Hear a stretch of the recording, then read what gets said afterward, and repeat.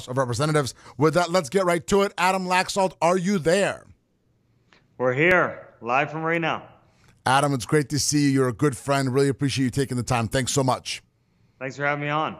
Adam, let's get right to it. You were the Attorney General of Nevada from 2015 to 2019. But before then, and outside of you being a double Hoya, just like yours truly, and maybe I wasn't magna cum laude, but I did okay. All right, I had a nice time in college. Let's put it that way, and an even better time in law school.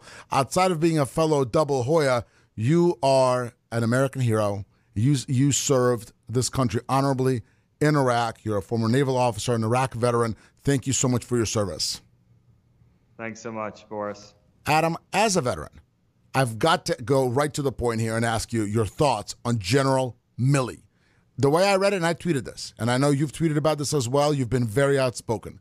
General Milley, by back-channeling to China, behind the back of the commander-in-chief, going around the chain of command, going to our adversary, our most significant foreign adversary. To me, that is treason and the attempt to circumvent President Trump's rights to utilize, as he chooses, obviously he did not, the nuclear button to be the one that gets to make that decision. That's an attempted coup. Do you agree? What are your thoughts? Well, I ask your listeners to imagine if me as a lieutenant or any service member reached out to China and did something like General Milley did. I can assure you that service member would be court-martialed, would be absolutely everything available to the military. They would go after that person. And for the media to try to spin that somehow this was to save the republic is absolutely outrageous. We know President Trump didn't start any wars. We know that there was no war budding with China. We know that his peace through strength worked. And if we couldn't have a better contrast to see the difference in foreign policy between Biden and Trump, I don't know what's going to do it. I can tell you here in Nevada, people are awake. People can see this disaster that's going on with this administration. And you know what they want, Boris? They want accountability. Once and for all, we need accountability from our leaders in Washington that fail us continuously and continuously. Very well put. How do you think Milley's actions, and you are so well positioned to speak on this, uniquely positioned, how do you think Milley's actions impact the veterans? How do they impact those like you who served in Iraq? Those who, like Governor Eric Greitens will be on with us later, who served in Afghanistan? How do these terrible steps that Milley took, both in back channeling to China and going around the chain of command on the nuclear football, how do they impact the veterans? There is nothing more important in our military to remain apolitical.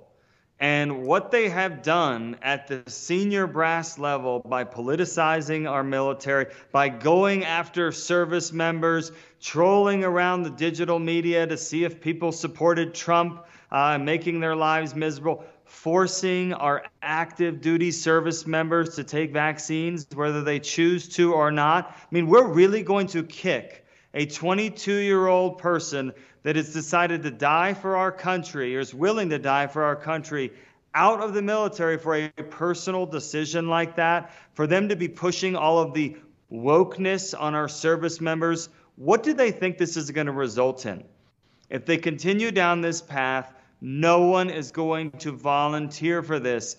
If we can't count on our leadership to lead our military, to do the right thing at all times, who is going to sign up for this and risk their lives? And when you look at Afghanistan, and we know categorically that 13 service members did not need to die, in fact, would not have died for any other reason than the Biden exit plan. General Milley, the Joint Chiefs, the Secretary of State, the plan that they came up with was catastrophic. And service members have to have faith that if they're going to sign up and be willing to give their lives, that people are going to have their backs. And right now, our senior brass does not have the back of our military. Very well put. Adam, you're running for the Senate in Nevada. Very important state, very important seat. I know you're a great family man. You've been very successful. You're the Attorney General, of a very prominent Attorney General of Nevada. Why did you decide to run? And tell us how the race is going.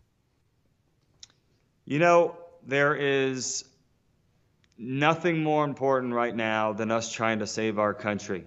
I'm hearing it every day. We are at the crossroads. And I warned, as the chair of the Trump campaign in 2020, we fought all the way to the end for him. And day after day, we kept saying, if Trump loses, the left's advance will be faster and swifter than we can ever imagine. And that fateful day in January when they pulled him off of social media and pulled him off of Twitter, and people felt that in their stomach. Oh my God, they can cancel a former president of the United States. And we're seeing this advance right now. And I think the only silver lining is it's going to take this for people to wake up and understand that the left is playing for keeps. They want to radically transform our nation. No doubt about it. Adam Laxalt, you were awarded the Joint Service Commendation Medal and the Iraq Campaign Medal. You've been a fighter for our country. Now you're going to fight for our country, hopefully in the Senate. We've got about a minute left. How is the race going? Where do you see it? And are you going to be that 51st senator? Look, I have a Senator Masto that your listeners probably haven't heard of, and I can tell you a lot of Nevadans haven't heard of. She has done nothing for this state. She is already running, pretending like she's Joe Manchin and some great moderate, but she is not standing for a secure border. She has not stood up against Biden on Afghanistan. She did not vote against critical race theory. As a former attorney general herself, she did not stand against BLM and Antifa when they came to our state and when an officer was shot in the head and is paralyzed for life.